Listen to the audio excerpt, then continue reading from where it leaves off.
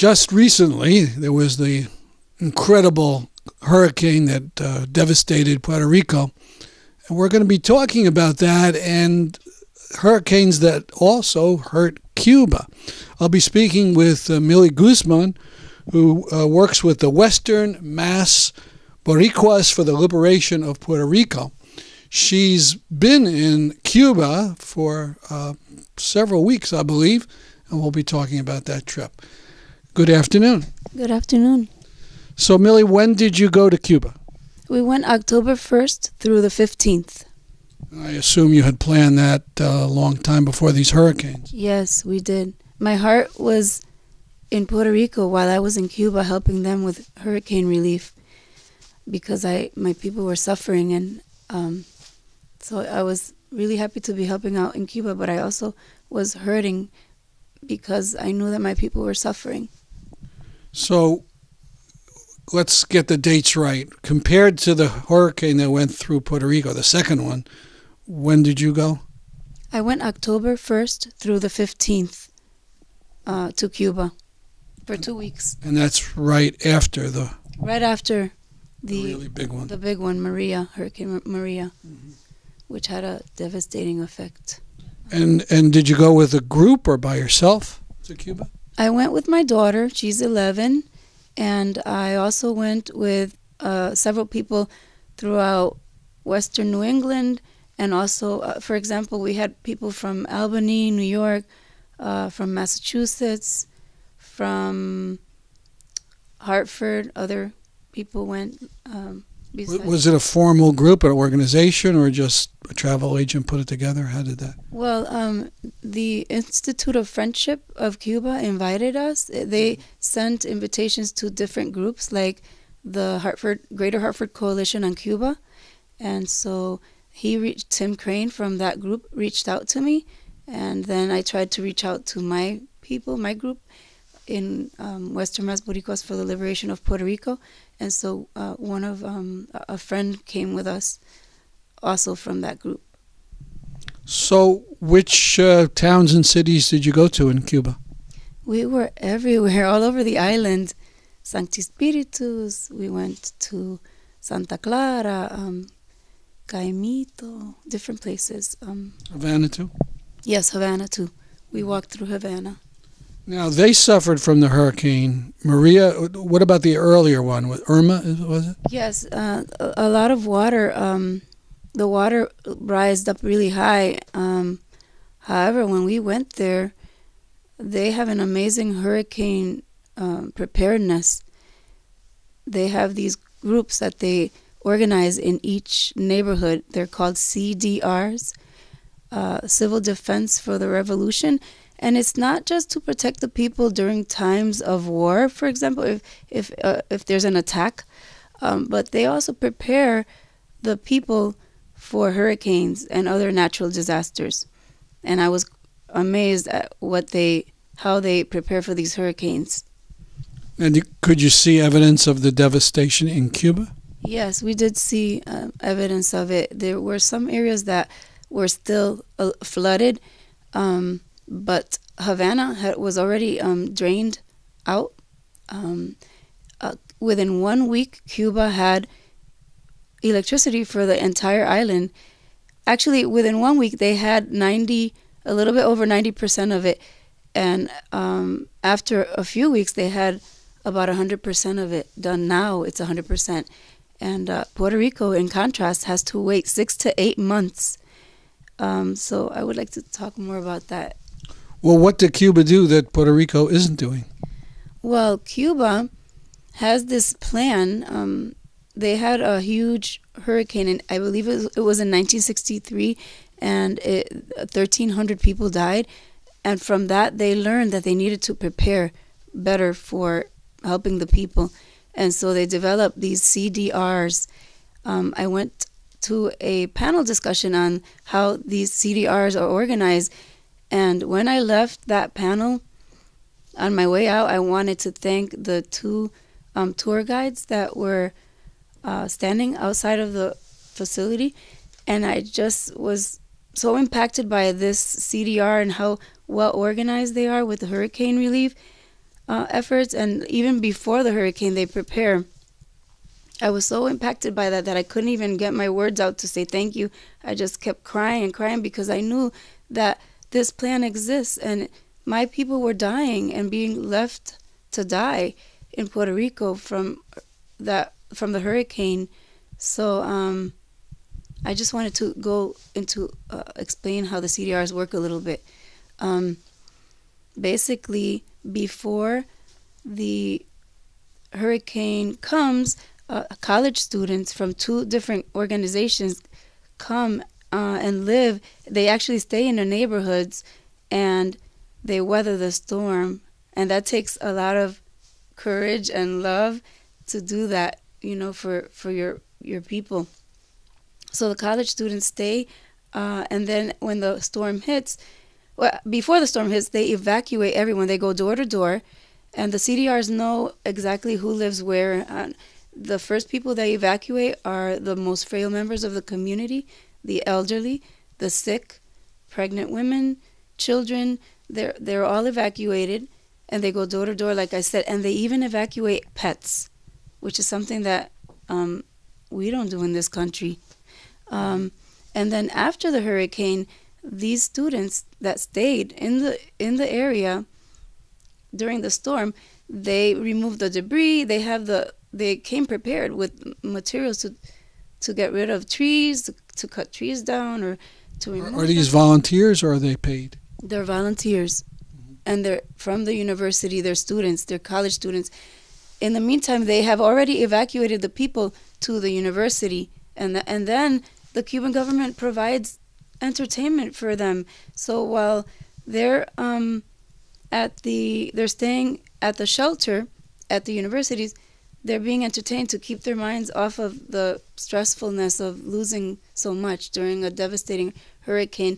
Like in Puerto Rico, suicide rate is so high. People are feeling so devastated at what they're seeing around them. Let's talk about Puerto Rico a little bit. First, were you born here or in Puerto Rico? I was born here, and then when I was a teenager, we moved to Puerto Rico, and then I came back when I was 16. What part of Puerto Rico is your family from? Utuado, Puerto Rico. And where is that? It's in the center of the island, in the mountains, sort of towards the left side of the island. And you have family still there? Yes, I have a lot of family there, uncles, aunts, cousins, and Utuado was hit very hard. 2 of the rivers came out, and there were animals that were killed, and so it was flood. They were floating in the rivers, or that had the carcasses. Yes, and so that leads to a lot of diseases, and it's just really bad over there. Who did you talk to? Grandparents or others? Yes, it was very difficult. Communication was down for a long time. By the time we communicated with my grandmother, it took maybe 6 days. And on the 7th day, we heard from my uncle, and it was just horrible waiting for so long to see if they were okay. But I could hear in the background, we just heard a recording of their voices, because a friend who used to be a neighbor, actually, it took her 2 hours, what normally would take her a half hour, to reach to my grandmother. And then she made a recording of their voices saying, "We're okay." And then she... What happened to their house, your grandparents? Well, their houses are okay, but there was a lot of flooding in the area, and the roofs came off the houses, and so there was a lot of loss. Now that's weeks ago now. I don't know how many weeks. Have they been given aid, or did they borrow money? Do they have electricity now? No. What happened was FEMA was blocking a lot of the aid that was coming through. I still don't know why they were blocking it. But before I left to Cuba, the governor of Puerto Rico was saying that he needed truck drivers and trucks too. So truck drivers came with licenses, but they were rejected. So it was not lack of truck drivers. That was an excuse. And the military was saying that they were not receiving orders. So you had the military, you had FEMA, you had the governor of Puerto Rico. Nobody was doing anything for weeks People were starving. They didn't have water. Even we had a speaker come to CCSU just last week, and he was telling us that they reached an older couple that said nobody has come by with water or anything, even till this day. That was just like a week ago. So, and there's private groups trying to help out. Can you name a few? I just wanted to say that we're grateful to church groups, for example, that were on the ground helping out. And also there's a group called Doctoras Boriquas. Of their own free will, they were volunteering in hospitals throughout different municipalities, and they noticed that the patients were saying nobody's coming with water or food, so they took it upon themselves to start loading up airplanes and bringing the items themselves, medicine, food, water. My sister has been helping out with that effort, making sure that they have enough supplies and enough funds to get the airplanes paid for, and also trucks, because the trucks have to drive the stuff from New York to Florida, and then from there the flights go on. There's a lot of red tape going on. The United States government has failed Puerto Rico completely. They don't put people first, they put money first, and that's what I've been noticing, because while they were arguing over who's going to get what contract, for weeks people were dying, and this is in stark contrast to what I saw happening in Cuba. They put people first. They plan way ahead of the game, and they save everybody. I mean, look at the losses in Cuba compared to Puerto Rico. 911 or more and counting in Puerto Rico of unnecessary deaths due to the lack of humanity, the lack of care for people, and focusing more on profits. And speaking of that, there's something called the Jones Act. Can you tell us about what that is and how that has been impacting Puerto Rico? Yes. The Jones Act actually slows down the delivery of the goods that we collected here in the diaspora from being sent to Puerto Rico. It slows things down. These are items that are absolutely necessary for survival. This Jones Act is an old colonial law from 1920 that basically forces Puerto Rico to send any ships that have imported goods heading to the island have to turn around and go to Florida, empty out their contents of the imported goods onto American flagged ships to then deliver the goods to Puerto Rico. It's like a monopoly of the shipping industry, basically. And it's all on the backs of Puerto Ricans, because the fees that get added on from these shipping transfers like this, they end up on the cost of the items that the Puerto Rican people receive. So a gallon of milk will cost $5, for example. And I understand you're going to a march this weekend that one of the themes is that no to the Jones Act for Puerto Rico. Yes, we are going to organize. We're trying to get our buses filled from Hartford, from New Haven, and from Bridgeport.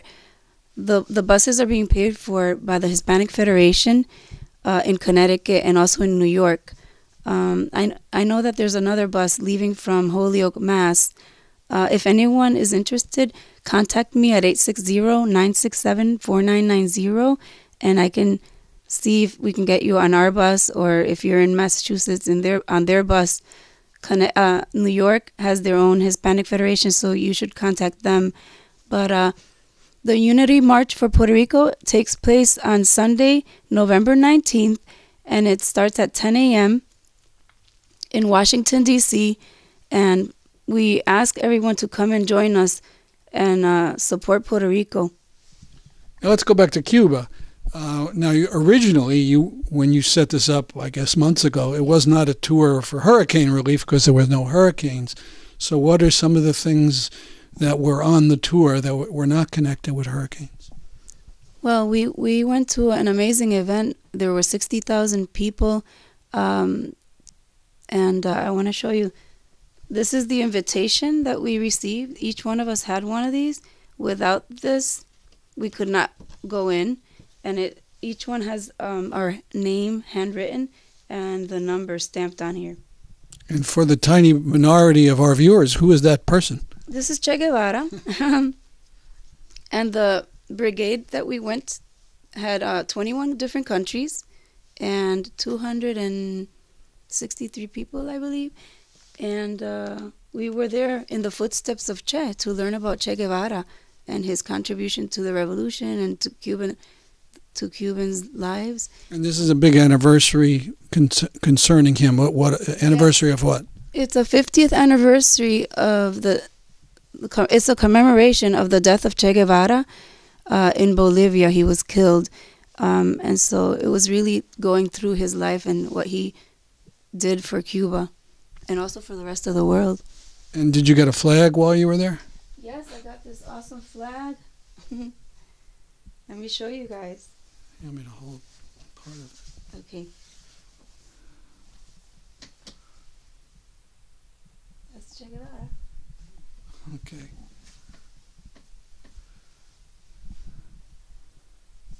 So there were 60,000 people at this event, and that was amazing. And where was that? In Santa Clara. Mm-hmm. And we also went to learn about the Bay of Pig invasion. There's a museum that we went and visited, and they have we went to another museum that showed us about an incident that happened. It was like part of the revolution, where they derailed the train, and then they ended up obtaining the weapons that Batista was actually receiving from the United States. Mm-hmm. So it was an interesting experience learning how they got their freedom, how they became a sovereign nation. They actually took up arms and fought.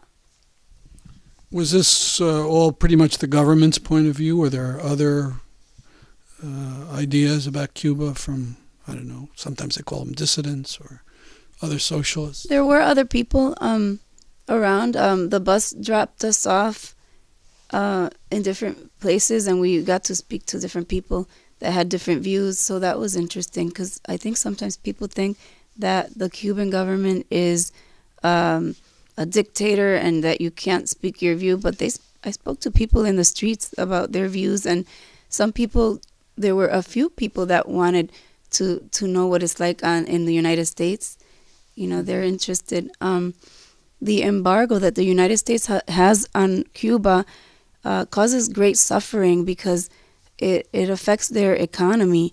And so I see that it's a third world country because of this embargo. And so, some of the people are living in a difficult situation as far as the poverty goes. But the truth is that the Cuban government gives them the basic necessities of life, things that Americans here don't have, like health care. They have free health care, free dental care. They have, for example, we pay a lot for orthodontics. Everyone has beautiful teeth over there. They get free orthodontic care. And also students get to go to college for free. Whereas when I have to pay for my kids to go to college, it's going to be way up there in the maybe 50 or 60,000 by then. Or they'll come out with 50 or 60 or $100,000 worth of debt. Exactly. That doesn't happen in Cuba. And they also accept students from around the world and give them a free education too. So it just made me wonder, how does a third world country pay for all this? How does it provide this to its citizens when a rich country like ours, we're struggling? Like people don't have free insurance or free health care, free education, housing that is based on your income. It's something that I was wondering a lot, like how do they do it? And the answer is that Cuba had a revolution, and they have a socialist government which takes anything that the workers make. Of course, the workers get paid a salary, but then what the companies make are nationalized. So the funds that are generated by the companies get put towards the people's needs. Over here, those funds, for example, from companies, end up in the pockets of a very few families that are at the top percent of. Yeah, recently figures came out that 3 people in the United States have as much wealth as, I think, 150 million people in the United States. A little bit of inequality. Yes. Well, we need to close up. Did you, when we talk about hurricane relief, in the preparation, you talked to me, you did some physical labor for it? Yes. What did you do? It was, we were sweating so much because the sun was very hot. So in Cuba, the same thing happened in Puerto Rico where the crops came out, and so they lost most of their crops. They were washed away by floods? Yeah. Mm-hmm. So what we did was we helped remove debris, heavy rocks, debris. We were preparing the soil for the new plants that were going to be planted. We also participated in planting and also weeding, removing the weeds from the gardens. One group, they had machetes and they were removing vines that were sort of strangling the yucca plants. And so that's what we did. We worked in organoponic gardens. Cuba provides organic food for everyone on the island, and it doesn't cost them like over here where I have to pay extra to feed my kids organic. It's all organic? They don't use fertilizer or chemicals? All the places that we went, it was all organic. That was interesting. So you were there 2 weeks. Yes. You recommend other people go to Cuba? Yes, in May, there's going to be, for May Day, another group going, another brigade. Whoever's interested, you can either contact the Greater Hartford Coalition on Cuba or contact me at the number that I provided. Please, you're welcome to come. I'm going to try to go with my daughter and my husband and son. Well, thank you very much for this interview. Thank you, Stan.